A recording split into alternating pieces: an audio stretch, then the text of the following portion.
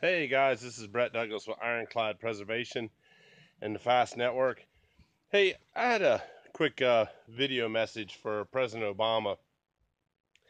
I might just be a Southern gentleman and not as intelligent as you are, since obviously you were an attorney at one point, but for some reason can't practice law anymore. But I have a question for you. If one crazed person goes out, or a few crazed people go out and utilize an AR-15 assault type weapon, which is semi-automatic, by the way, and uses it in the commission of a crime, so then you utilize that as a basis to go after every American's right to bear the same type of arms, then how come it's not the same logic that if a few radicalized Muslims are the problem, then why are we not going after all Muslims?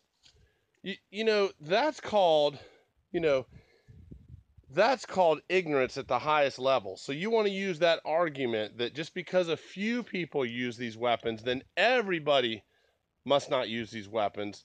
However, for a religion that's a religion of peace, that you don't even want to acknowledge that it's radical Islam that are perpetrating these crimes, you feel it's okay to forgive them on a case by case basis, and let's not have a backlash on the Muslim population in general.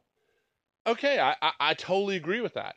However, then the same argument needs to be made for our weapons and our Second Amendment rights. Just because a few nutcases go out there, whether they're radical Islamists, whether they're misguided redneck, a white hate people or whatever they are, whatever you call that. I don't even know what it's called. I'm not a race baiter, and I'm not, Reverend Jackson up there and Al Sharpton and, igniting, race wars. I don't know what you call that, white pride or whatever it is, or white supremacy.